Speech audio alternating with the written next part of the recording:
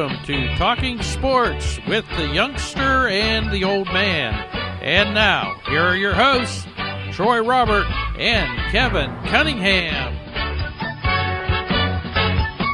Good morning, everyone. Thank you for joining us on this beautiful day. I am Troy Robert, joined by the youngster, Kevin Cunningham, a.k.a. Kid Cunny on Twitter.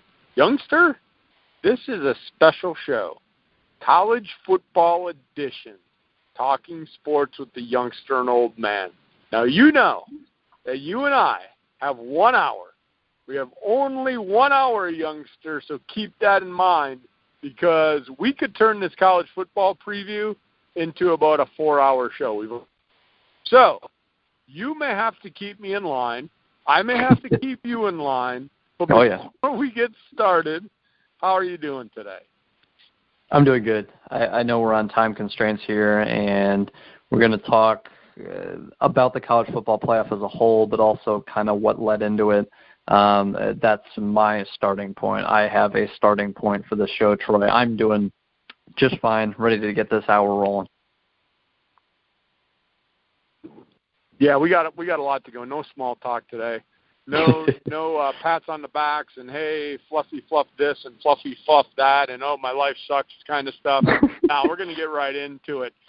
Biggest thing, Kevin, normally we go through the top 10, went through the playoff.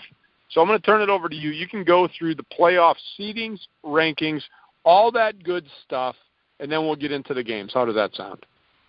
Sounds like a plan. So, yeah, like I said, I've got a starting point with this show. We did not talk before the show about, necessarily what exactly we would talk about topic to topic to topic. We're keeping it college football playoff basically related here. And so we wanted to do an hour show just dedicated to this, and this is it. And the college football playoff is finally set. And Clemson is number 1, Oklahoma is number 2, Georgia's number 3. Those 3 make perfect sense to me. Clemson won the ACC, I get it. Oklahoma won the Big 12, I get it. Georgia won the SEC, I get it. This is where I figured it would come down to, is the coin flip that I talked about a week ago. You've got Alabama, you've got one loss. Their most recent game was a double-digit loss to Auburn, who now has lost 3 games. So it's like, okay, do we take Alabama as a one-loss team? Who's Alabama, and we know what Alabama is just based on history, which, again, that's we could get into that as well here. But my opening question to you, Troy, is what was your thought, and what is your thought in general about Alabama making it as the 4th team, a second SEC team, as opposed to the Big Ten winner in Ohio State, who has 2 losses instead of Alabama's 1. Ohio State's lost twice. Ohio State had a 30-point loss to Iowa, who is currently unranked. I believe they finished the year 7-5, if I'm not mistaken. I'll have to double-check. But that's not seen as a wonderful loss, losing by 35. But so you had this coin flip that I figured would take place because you knew the winner of the ACC was going in. You knew the winner of the SEC was going in. As long as Oklahoma took care of business, which everyone thought they would, they'd be in. Those 3, boom, they're in. Alabama, Ohio State, that was where things could get tricky. If Wisconsin won, to me, they were in. 13-0, Big Ten winner, they're in. I believe that wholeheartedly.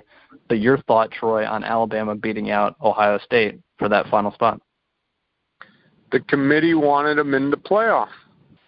That's my final thought. That's why they fell to 5.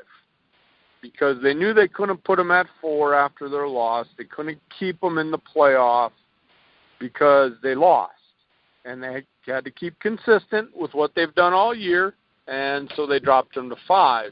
But they very well could have dropped them down to 6. They could have dropped them wherever they wanted to. But at the end of the day, the committee wanted Alabama in the playoff.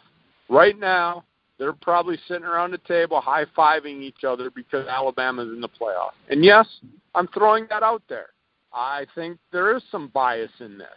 Is Alabama one of the best 4 teams in the country? I could probably sit and argue that thought with many people right now and say I'm not so sure. Look at their schedule. It wasn't the best schedule in the world. Wasn't the toughest. If I believe what I heard, I think it was a week ago, they were 63rd, and I think Wisconsin was 62 or something like that. They were right there. That's not good. Yeah. 63rd, and there's, 140 Division I football schools? You're middle of the pack. So yeah. I don't think that when you look at it from that standpoint, that Alabama is one of the top 4 teams. They didn't play anyone. And I know people say, well, it's Alabama. They took care of it. Yeah, they did. And the thing is, for those that listen to the show, you know that I don't sit here and I never thought Wisconsin was a top 4 team. I've never said that as a person who hosts the show. I said that as a fan that, hey, this is great. I can't wait. I'm going to cheer. I cheered a lot. But as a realistic person, nah, they weren't a playoff team. But it is what it is, Kevin. At the end of the day, the playoff committee wanted Alabama in. The weekend rolled out exactly how they wanted it to. No hard decisions other than that one. You know, everybody won except Wisconsin. I think they already knew, and they already had scenarios played out. They're smart people. They already knew if it came down to that, Wisconsin losing, Ohio State winning. I think a lot of it had to do with how Ohio State won. And it was a tough battle. It really was. But at the end of the day, I don't want to say they struggled with Wisconsin. To be honest, Kevin, as I'm watching that game, I really thought Ohio State was in control of that game for most of it as a fan. Yeah. I'm watching it going, come on, this is not going to end well. And then, you know, at the end of the game, we're not going to talk about it. This college football playoff. Maybe next week on the Big Ten we can talk about it. But, you know, Wisconsin not going for it on the 4th down, punting it back. I know the defense made a great stand, but now you're putting the ball in Hornibrook's hands to go out on the field with less time and no timeouts. That is, to me, ridiculous. So, but to answer your question, as soon as Ohio State won that game, I knew it was going to be an uproad battle for Ohio State to surpass Alabama because the committee wanted them in. That's my thought. I don't necessarily think it came down to biases, and I heard this thing about brands and people talking about, well, it's Alabama. Of course they wanted Alabama in over Ohio State. And to me, just by brand, I don't think Alabama is this massive brand that Ohio State isn't. I don't think that at all. I don't think it came down to that. I think you can make the argument if it was Bama TCU or Ohio State TCU, and you take Bama or Ohio State or a Notre Dame, for example, and TCU, I think you can make an argument then. But I heard this brand talk about how, you know, they took Alabama over Ohio State because of brand, and it's like it doesn't get much bigger than Ohio State. It doesn't get much bigger than Alabama right now either, but you're not knocking Ohio State based on brand. I don't think that's the case whatsoever. I just think, honestly, it came down to tradition. And you saw Ohio State lose to Oklahoma early in the year fairly convincingly. And that's like, okay, we know Oklahoma's better than Ohio State right now. And that's in the back of your mind as the season's going on, for sure, if you're a committee member anyway. And so the year goes along, Ohio State takes care of Penn State. They take care of any team that comes in their way. Michigan State looks really good. Oh, wait, Ohio State beats them by 40. And it's like, okay, this team's really gaining traction. And then right after Michigan State, they lose to Iowa by 30. And that's when I, as an Ohio State fan, was like, this is done. I mean, there is no two-loss team who has made it to the college football playoffs, to my knowledge anyway, to this point. And so, you know, it's a young, 4-year college football playoff system that we're in. This is the 4th year. But in general, I mean, you lose twice, you're done. And Auburn had the shot, a real shot. If they would have beaten Georgia, they would have been in with 2 losses. So it's possible, obviously. And I think if number 4 or at the time number 5 wasn't Alabama, and if it was a TCU, and they're sitting there with a 62nd, 63rd, 64th, whatever, ranked schedule, going against Ohio State, who just beat an unbeaten Wisconsin team, kind of took care of them. Not really because of the final score of the fourth quarter, but throughout that game, Troy, like you said, Ohio State was pretty much in control. And J.T. Barrett would turn the ball over here and there, and so it made the game more interesting. But, yeah, I thought Ohio State was not obviously the better team, but they showed they were the better team that day anyway. We talked throughout the year about how we thought Ohio State was the better team in general. Even though you're a Wisconsin guy, I'm an Ohio State guy, I'm not one to say, oh, my team's better than your team because, whatever. That's just what I thought from when I saw the two teams play. I thought when I saw Ohio State play this year, at times they looked like they were the best team in the country, no question about it, honestly. And then at times, obviously, you had games against Iowa where they lost by 30. And even if they lost to Iowa by 14, by 10, beating Wisconsin the way they did, kind of struggling, like I said, they were somewhat in control throughout, but Barrett kind of kept them in it with turnovers and short field for Wisconsin. And it's like, when is Ohio State going to put this game away? And they never really did. And so it's like, yeah, Ohio State's better than Wisconsin, but Wisconsin outscored them in the second half. You could even make that argument. So, Ohio State got by Wisconsin. That was kind of the feeling, at least how I saw it. If Barrett doesn't throw a couple picks and you turn those into touchdown drives and Wisconsin's down 20 and Hornibrook's having to throw it massively in the third quarter, that game could have got, to a 24, 28-point differential. And I think at that point, Ohio State would have gotten in. I don't think the gap here for the committee between Alabama and Ohio State was that much. But when you talk about teams like Georgia and Auburn and Alabama, those are three really good football teams, for sure. But Ohio State kind of struggling and never putting away Wisconsin, I think that really killed them. But obviously losing to Iowa by 30, that was the dagger to me way back then. And so obviously if you don't have that loss, Ohio State's, right up there with the rest of them. I think if Ohio State doesn't lose that game, you're seeing Alabama at number 5. I believe that wholeheartedly. But in general, I was not surprised when I saw Bama at 4, Ohio State 5. I knew it would come down to that scenario most likely, as long as teams ahead of them took care of business, a.k.a. Oklahoma. Because, again, you were automatically getting the ACC and SEC winner in there no matter what. But Oklahoma beats TCU, 1 spot left. I figured it would be Alabama unless Ohio State really took care of Wisconsin, and they just didn't. I think Barrett kind of killed it for Ohio State in the sense that he left Wisconsin in the game for a while because of his turnovers. We can break that game down more, like you said, Troy, on a sole Big Ten show, talking about everything and, Big Ten bowl teams and stuff like that. But in general, because we do a number of shows together, but in general, once Ohio State beat Wisconsin the way they did, I figured Ohio State was probably screwed. They were probably not going to get in it. And they shouldn't, honestly. Again, I'm an Ohio State fan. I like their football team, but you lose to Iowa by 30, you lose 2 games. Alabama's only loss is to a legitimate Auburn team. I fully understand Bama getting in, and a point I made earlier, too, is that Alabama's the favorite to win the whole thing, and they're the 4 seed. They could have been left out, and people would have said, why are you leaving Vegas's number 1 team out of the college football playoff because they lost 1 game? They're the favorite to beat anyone right now.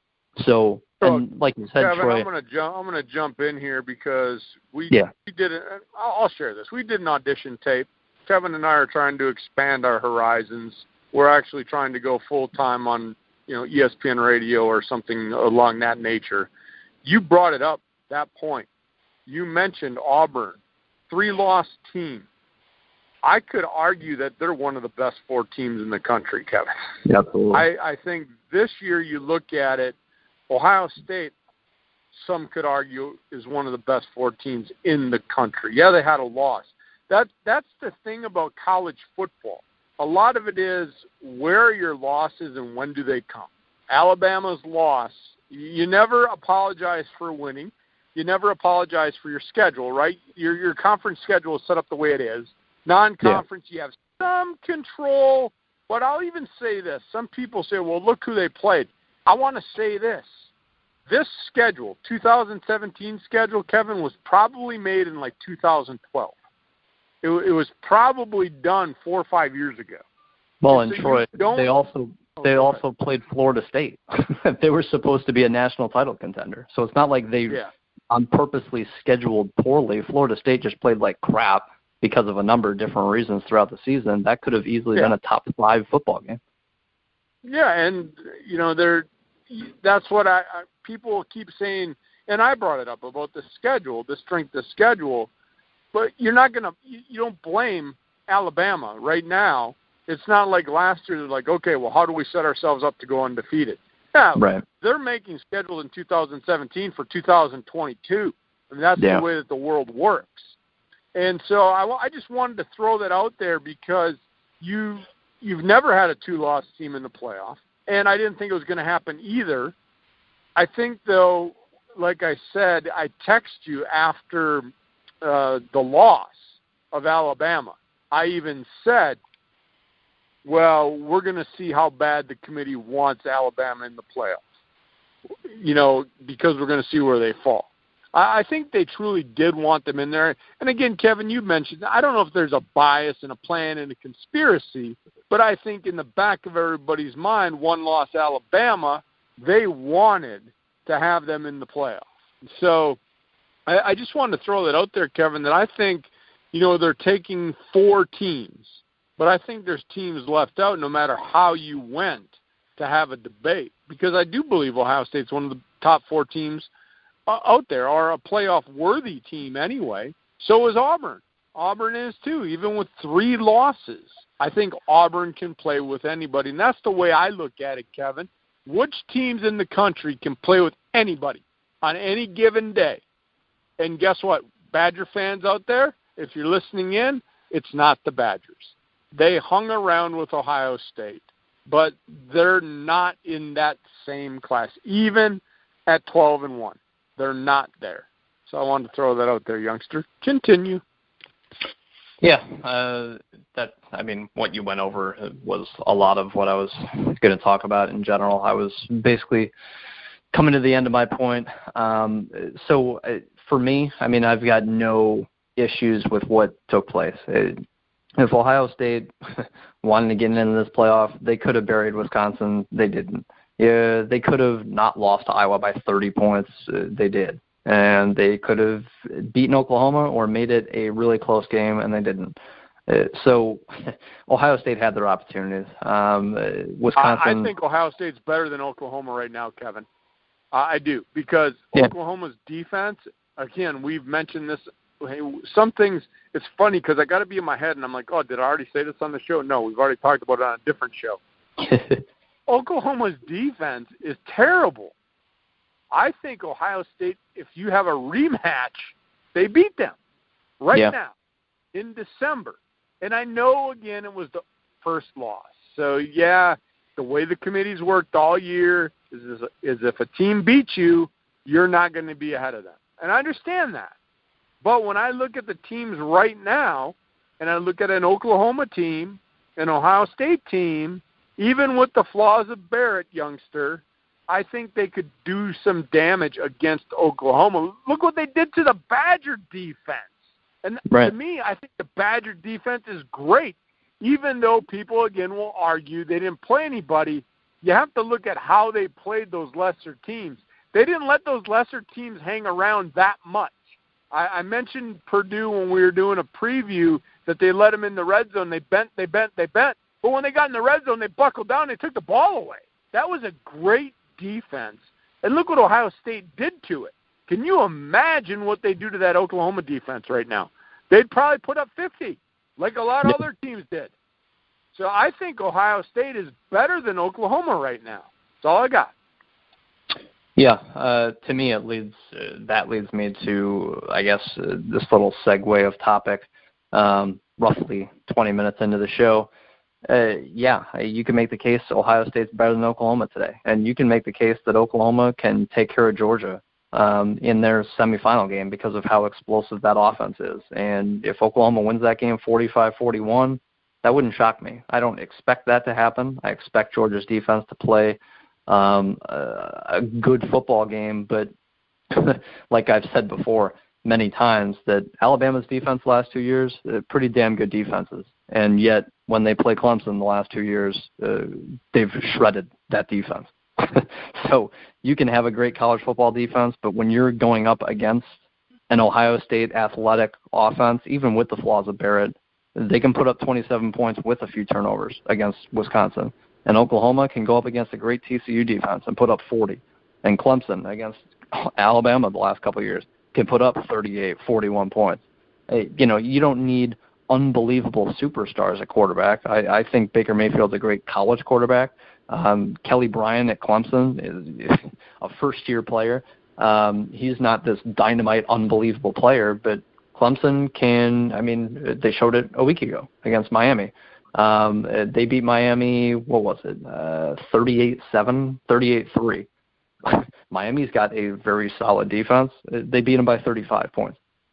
So Clemson's a legitimate football team. I think Oklahoma's a legitimate football team because of their offense. I think Georgia's a legitimate football team because they're a well-rounded team. I think Bama is because they're well-rounded. I think Ohio State is inconsistent, but again, at times, they absolutely look like the best team in the country to me, at times. So, and we talked about Auburn with 3 losses, but they can compete with anybody, no question about it. This is a year where I think it's pretty wide open in terms of who the best team is. I really don't think there's this juggernaut team out there. If Auburn would have beat Georgia, I think I would have favored them because they're a well-rounded football team.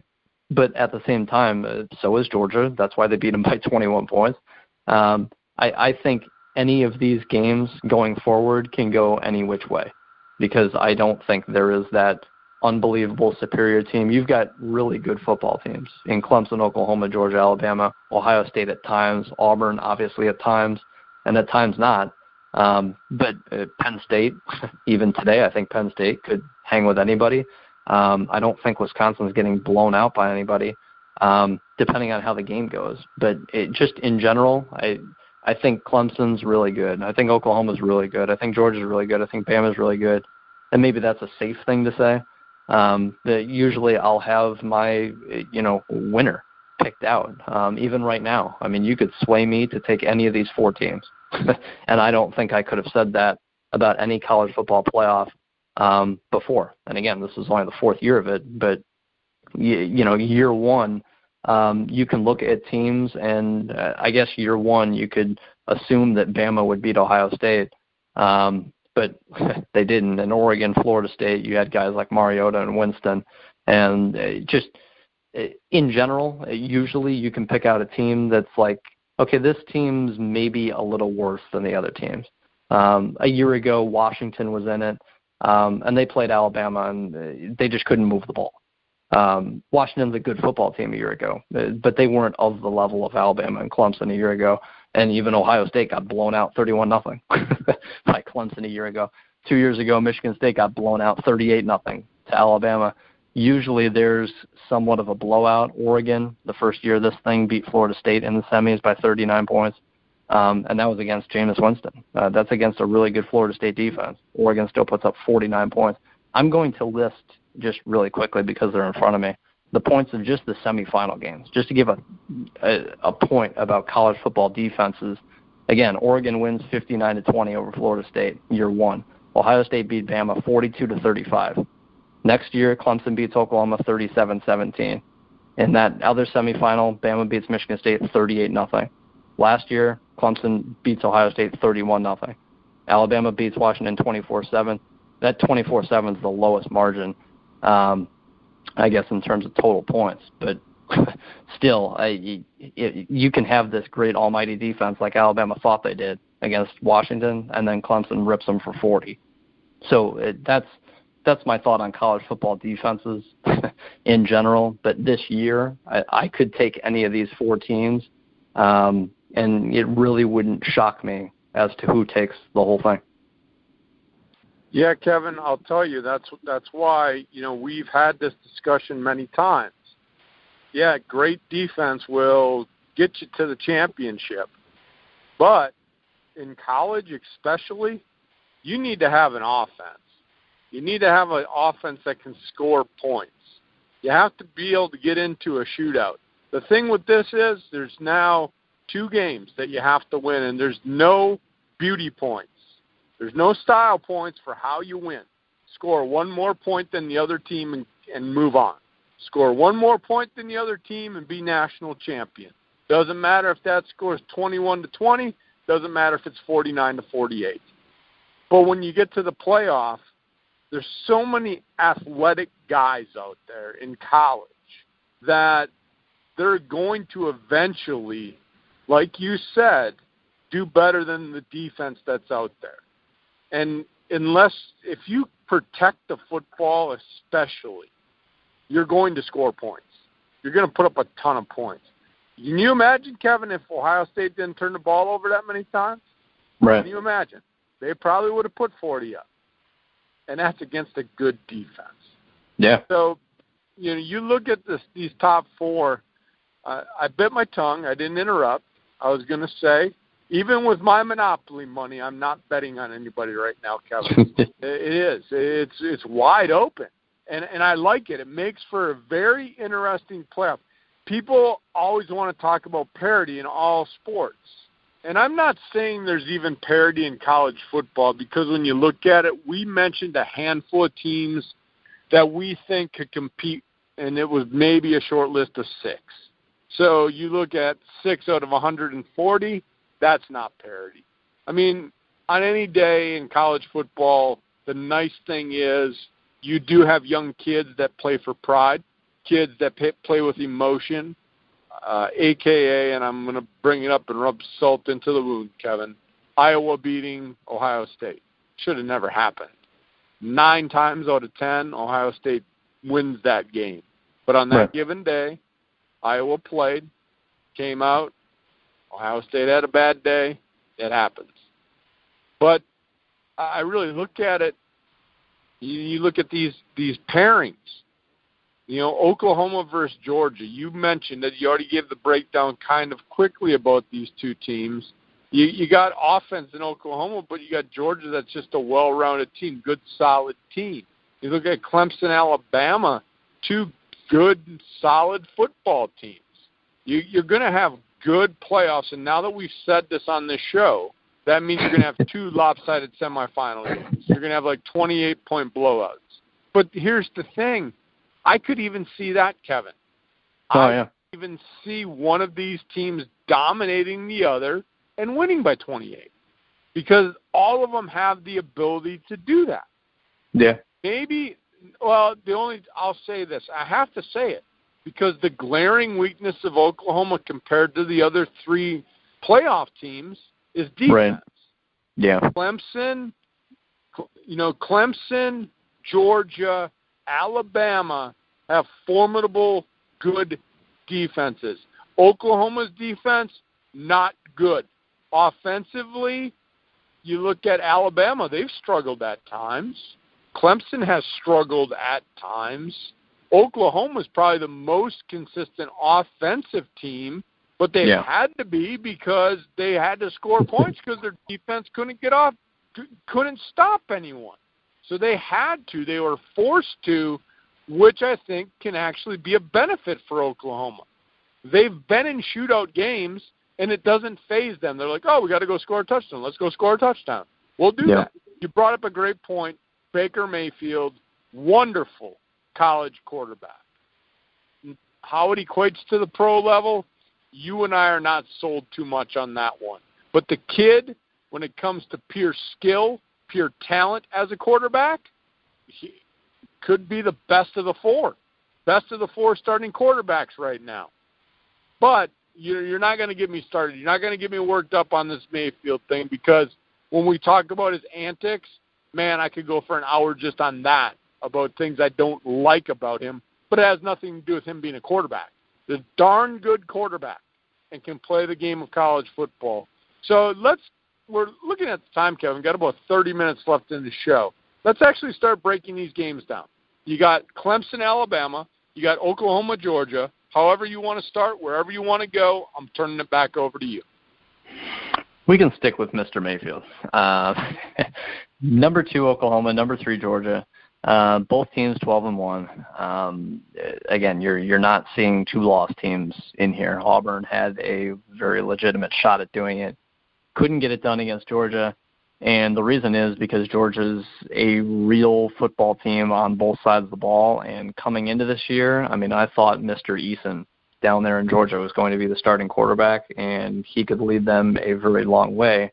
And it's actually been Mr. Fromm, not Mr. Eason, at quarterback. And I thought once Eason got hurt, and he was only out for a few games, at least to my knowledge, Fromm took over and did really nice things, and they stuck with him, and he's done really well the entire year. Obviously, that's why Georgia's here.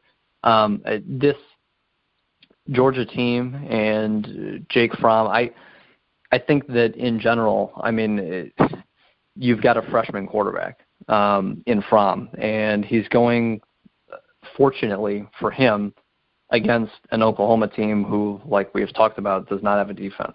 As of the last 10 games of the year. The first couple games of the year, they looked really good defensively. Last 10, not so much. But in general, or maybe it was the first 3. But regardless, Jake Fromm, Georgia, you're getting a football team that can throw the ball, they can run the ball. You've got skill position guys. That's something also that I wanted to bring up very quickly was we talked about offense and how that in college trumps defense. And I don't know if, and we could talk about this for an hour on its own, if it's harder to recruit great college defensive players, if it's harder to teach college players defense because of how college football is and how spread out it is, and the talent mismatches on the outside. I don't know if you take, obviously, I mean, we've seen it. We've seen Alabama's quote-unquote elite defenses the last couple of years in the title game who have proven to be great defenses in the semis just get thrashed by Clemson, and they're elite athletes. I don't know what it is in college because in the pros, it's not like that. If you've got an unbelievably great pass rush with elite corners like the Broncos did, like the Seahawks have in the past, you can win Super Bowls. Absolutely. No question about it. You can dominate Super Bowls with great defensive lines. It's just different in the NFL. I don't know what it is because Ohio State arguably has the best college defensive line I've ever seen in my life. I'm only 26 years old, but that defensive line's got like Mr. Hornibrook found out about that defensive line, didn't he? He found out a couple of times while he was laying on his buttocks. Yeah. They got to him over and over and over. They really did. And that is against a above-average Wisconsin line. You're going to have NFL players from that Wisconsin line. You always do. They were getting manhandled by that Ohio State front. The thing is, and I throw the Wisconsin thing out, people know I'm from Wisconsin, but I think this is to your point, Kevin. You take a quarterback. I'll say this. Give me Barrett on Wisconsin, Kevin. Wisconsin wins that game because he can elude the rush. I think what you see in college, to your point, I'll throw a name out that many people will know, Johnny Manziel. Not anything in the pros. Very good college quarterback.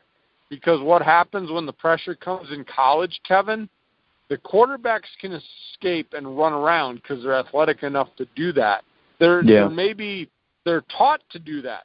In Manziel's case, such a strong arm, great receivers, all he had to do is buy 3 seconds of time to run around and just heave a ball. Like he didn't even need an open guy. Just heave the ball. And he could heave it to Mike Evans. That's who he was throwing it to. Exactly. And Mike Evans would jump up and catch the ball. That's why I think when you look at offenses in college, I don't think it has anything to do with the athletic ability of the defenses, but I just think that you have guys that are more athletic at quarterback than the NFL. And I'm not taking anything away from quarterbacks in the NFL, but in the NFL, it's about timing. It's about windows. The defenses are a lot more complex. There's schemes. They disguise things. In college, it's one of those things where it's backyard football if you get pressure on the quarterback. And in the NFL, you always hear the receivers are coming back to the ball. They practice this on a scramble drill. Well, in college, they just do that all the time anyway. They run their route, and then 9 times out of 10, they don't have to break the route off because the quarterback will be able to get them the ball, and the receivers are just as athletic, if not more athletic than the cornerbacks, but the receiver knows where they're going, and the quarterback just winging a prayer. And the good ones, the prayers are answered. The bad ones, it goes to the defense. So I got off a little bit on that, but I wanted to throw that point out there. No, yeah, and I brought us to that point. That's why I said, I mean, we could take that for, I said an hour, we could take that for a 3-hour, 4-hour show, honestly, just the difference, because it's very interesting to me.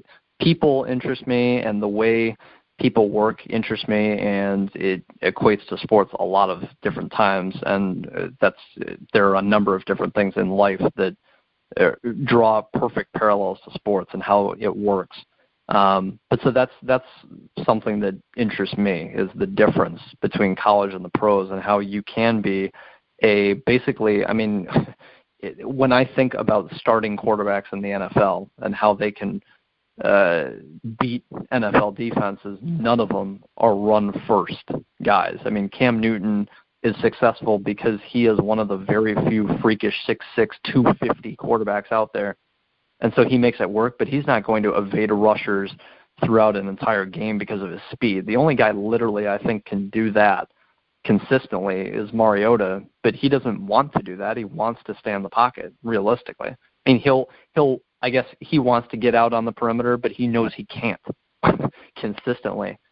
He can outrun any defensive lineman, and Russell Wilson can outrun. Now you've done it, youngster. Now you've made us go way off the tree limb, because I got to add this. With my old age, sometimes I forget.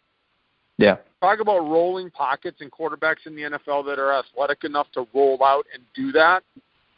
They're looking to roll the pocket because of the pressure and create another pocket outside of the tackle box and then throw the ball.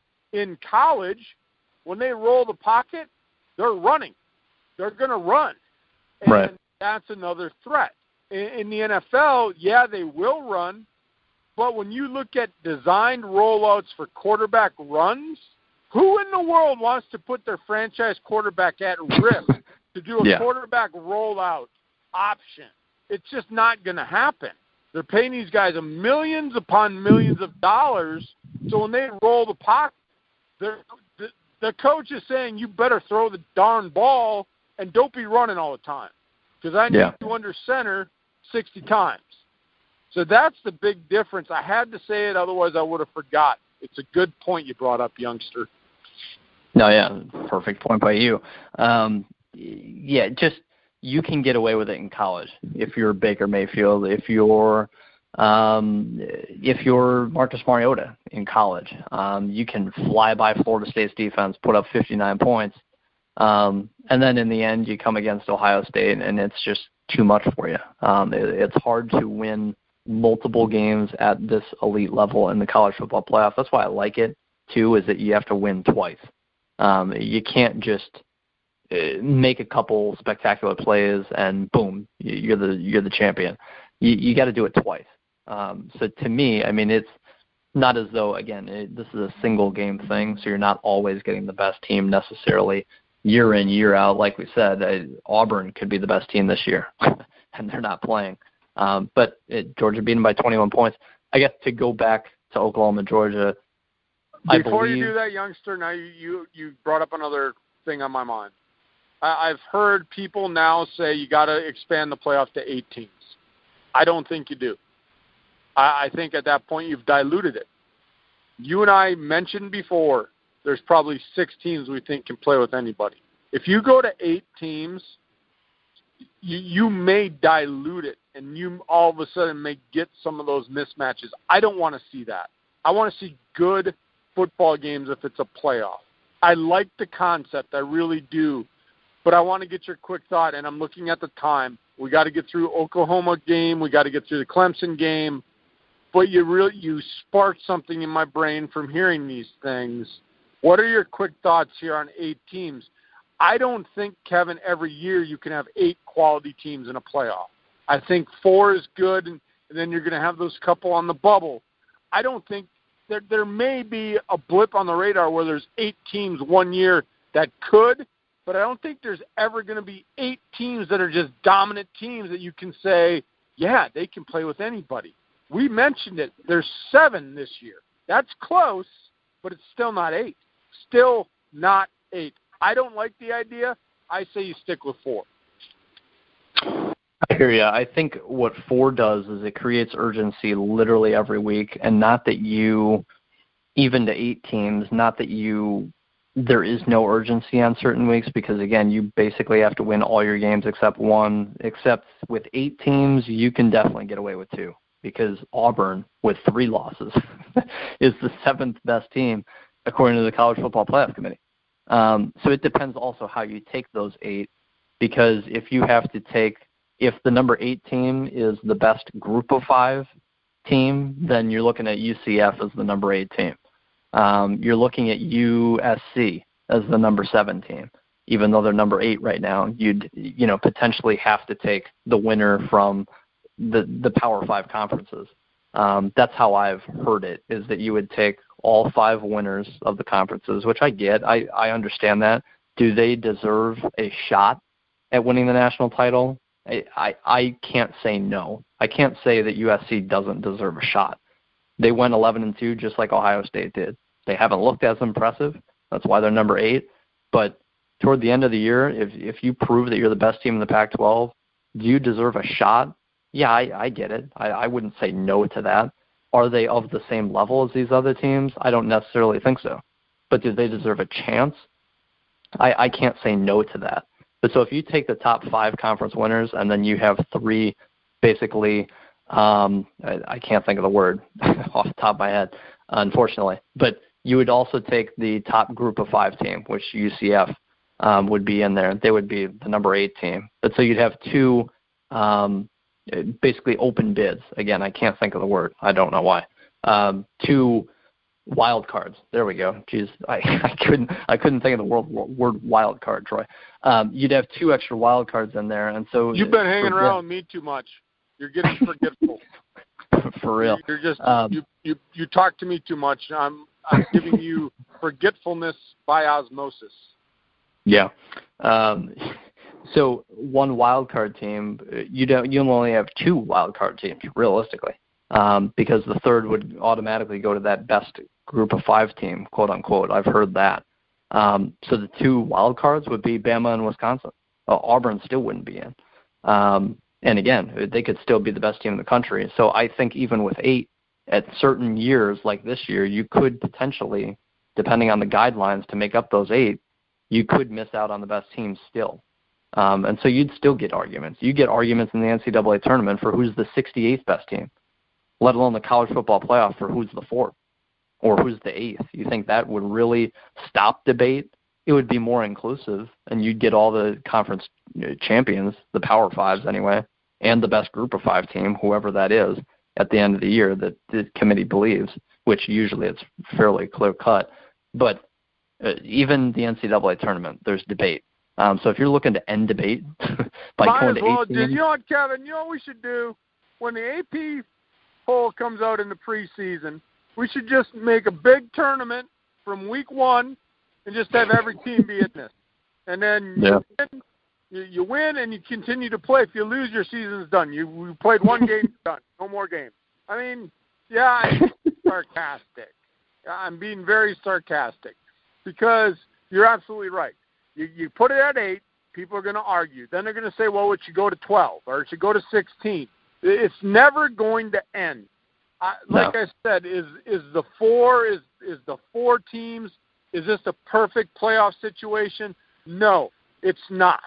But I think it's a good one because you're going to have debate. You're going to have argument. But the one thing you always get normally, Kevin, are 2 good games. I know there's been some lopsided blowouts, but when you look on paper, you should get good games. And that's my concern going to 8. You're going to get that 1 versus 8, and it's not even going to look like a game. Now, that's not to say that it couldn't win, but I just don't think that you're going to give quality 1 through 8. And so this show has really went off on a whirlwind. Let's get back to the Oklahoma-Georgia game. My final thought, Troy, before moving on, and it'll be very quick. I remember a few years ago, I think it was Johnny Manziel's freshman year at Texas A&M, they looked like the best team in the country at the end of the year. I remember talk show hosts talking about this, that and there was multiple, that Texas A&M could play with anyone, and they're playing as well as anyone. They had a couple losses. They might have had 3 out of their first, 7-8 games of the year, but then toward the end, they were just, killing people, and Manziel was figuring out the college game, and they looked unbelievable, and they finished the year like the 9th best team, and so it was proposed at the time that we were going to have this college football playoff. There were going to be 4 teams, and so even it's like, oh, my God, only 4 teams, we should make it 8. Well, even in that year, it was like Texas A&M finished 9th, and it was like they could play with anyone by the end of the year. So even way back then, I mean, you could tell at the time that the 9th best team could be the best team, and how to divide up those 8 teams. It's, to me, 4. If you lose twice, you're basically done, unless it's very rare circumstances like this year, and Auburn had the shot. But 4 creates urgency every single frickin' week. And when you put it to 8, you can lose twice and almost easily get in if you're an elite team like Auburn, like Alabama, like Ohio State. Even if Clemson lost to Miami in the ACC championship game, you think Clemson falls from 1 to 9? Of course not. They'd be in. So it creates a lot more urgency to have 4, and you're always going to have one conference get screwed out. This year you get 2. So it's awesome. You're getting 2 conferences saying, what the heck? Why are we not in this thing? It's great, honestly. Yeah, you and I kind of like that, Kevin, when there's that controversy and people kind of get screwed. We like that.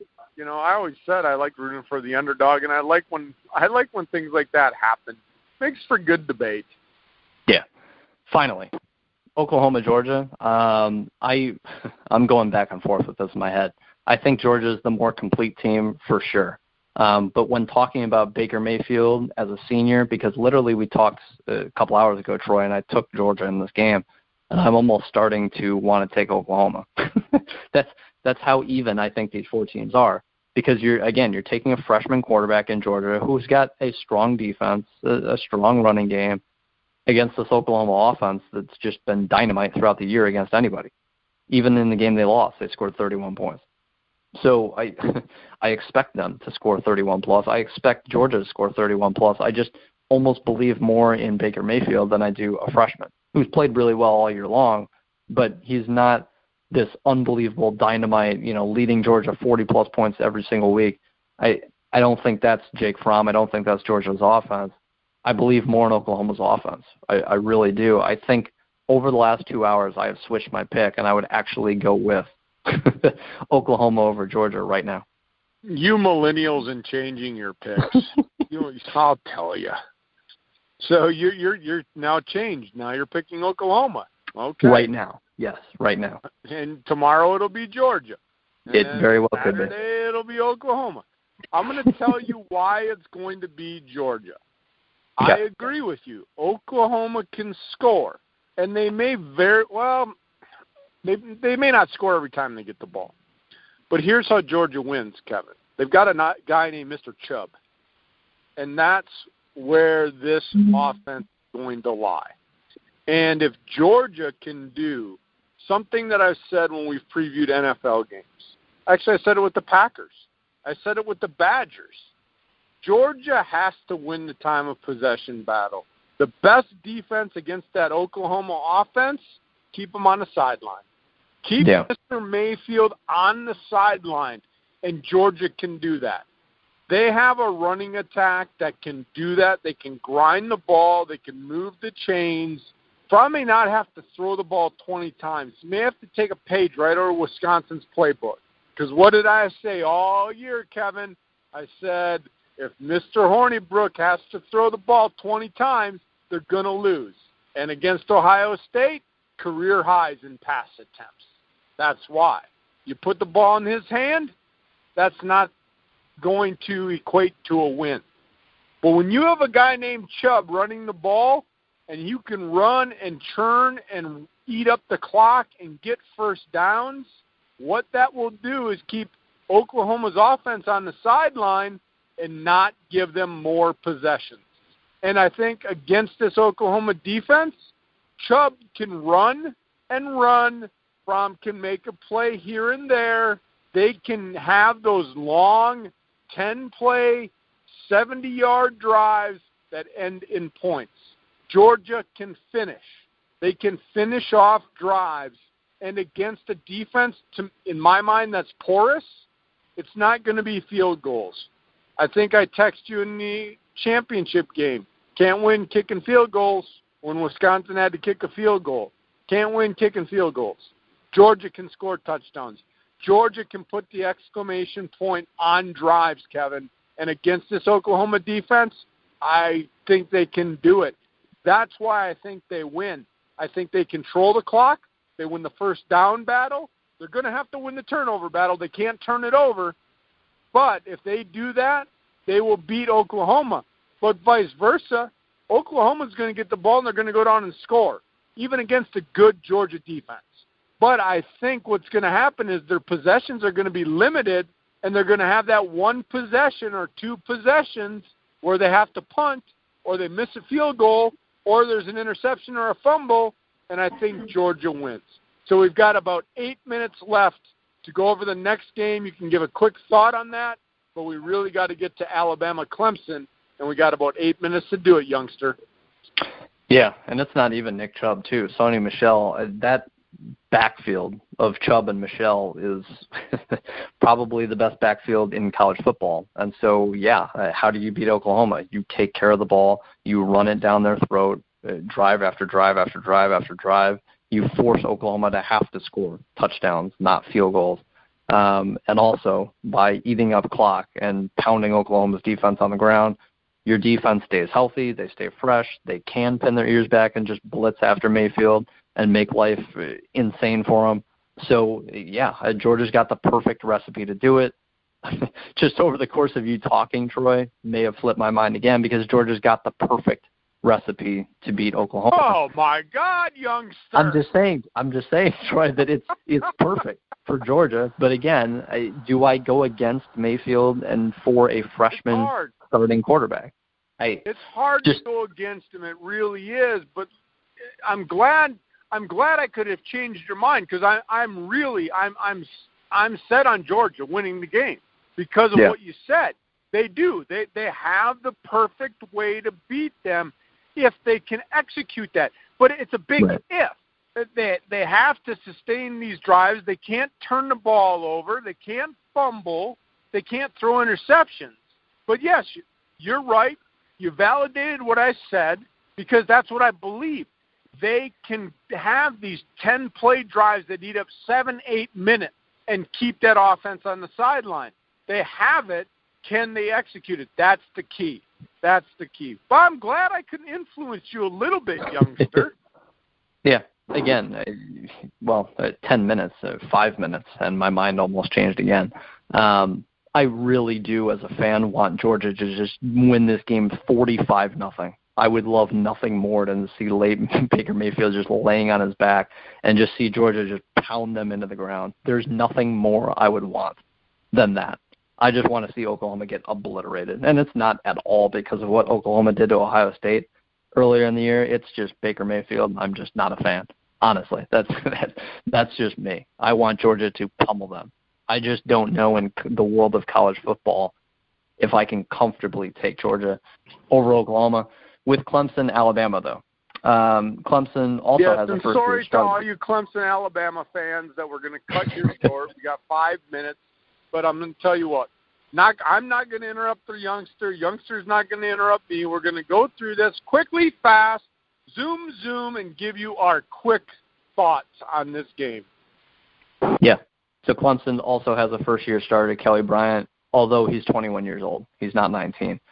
He's been sitting behind Deshaun Watson. So you've got a guy who's been there before in terms of being on the bench, and at least he has seen the college football playoff. take place in front of his eyes. I don't think you're seeing him go into this huge stage and it's his first year being a starter and he's going to be overwhelmed necessarily by Bama's defense. I don't necessarily think that's going to be the case because I think he has wheels to run. And with that in college, that's dangerous. That's always been dangerous for any defense. Nick Saban's defenses have kind of been, I guess, the talk of the town with running quarterbacks and how difficult it is for Nick Saban to stop them. It's not Nick Saban. It's every college defense. Every college defense has problems with Russell Wilson in college, with Johnny Manziel in college, with Colin Kaepernick in college, with whoever, Baker Mayfield in college, with Terrell Pryor in college. I mean, it's just different. Vince Young in college. And how many of those guys make it in the NFL? Russell Wilson. That's it. Because he can throw from the pocket. But just in general, I mean, running quarterbacks give defenses in college a hard time. Not just Nick Saban, but college defenses in general. Kelly Bryant can do that. He can also beat you with his arm. He's a legitimate quarterback. I think he's better than Jake Fromm at Georgia. I think Clemson wins this game because Alabama's defense is depleted at the linebacker spot, and so I think Clemson can move the ball up and down the field. I don't think this offense is as good as it was with Watson the last couple of years, but at the same time, they can still win the game 31-28. They can win the game 34-31. That technically wouldn't be putting up 500, 600 yards of total offense, 38, 41 points like Watson did against Alabama the last couple of years. But it can be good enough and score 31 and win this game because Clemson's got a real defense. And I don't think Alabama's got this unbelievable, electrifying offense. Like you said, at times, Troy, this Crimson Tide offense, not necessarily dynamic, not necessarily the best offense in college football. I think they're really good. But I think both these offenses are really good, and I think I just give the edge to Clemson's defense, honestly, over Alabama's, which is weird to say, but that's the way I feel right now. That one I feel not confident in because, again, Vegas thinks Bama's the best team in the country. Not to say that Vegas is always right, but there's a reason. Bama's really good. All four of these teams are really good in their own specific way. I just think Clemson's defense has an easier time than Alabama's defense does, and in large part, it's honestly because of health. That's my thought. I guess right now, this second, I see Oklahoma-Clemson playing in the title game, but again, as this show has shown, I think all four of these teams could be in the college football championship, and all four could win the whole thing. Yeah, well, we said that. I wasn't going to use my monopoly money to put any money down on any one of these teams. But I think in this game, I can keep it short because you already took everything I was going to say. I think Clemson defensively will have the edge. I think Clemson can do some things to Alabama basically because of what I've seen from Alabama when I watch them play with the inconsistency, at times having a hard time on third down, not being able to move the ball. I think Clemson's offense is better. Defenses, you mentioned health. I'll even go as far as saying it's a wash. You give both the defenses a nice big gold star, right? Then you got to look at offensively, who's going to have the edge. And I look at it, I'm not going to go a quarterback play here. That could be a wash in itself. But overall, offense efficiency, and I guess that comes down to quarterback play when you're talking about it. But offensive efficiency, I'd lean the needle towards Clemson. I'm solid on Clemson, not changing my mind here. Not like you millennials, not doing it. Clemson versus Georgia. That is my championship game. So when I look at it, youngster, the music is going to get ready to start here shortly. Like I said, this show was on a whirlwind. We went all over the place. We were like one of those pictograms where we just kept drawing circles over and over and over and over and just kept talking about stuff. And I want to keep talking about stuff. But unfortunately, our time is up. The music has started. Hope you enjoyed the show, everyone. We'll talk with you soon. Have a great weekend. Thank you for listening to Talking Sports with the Youngster and the Old Man. Please come back again next time as Troy and Kevin share the latest news in the world of sports.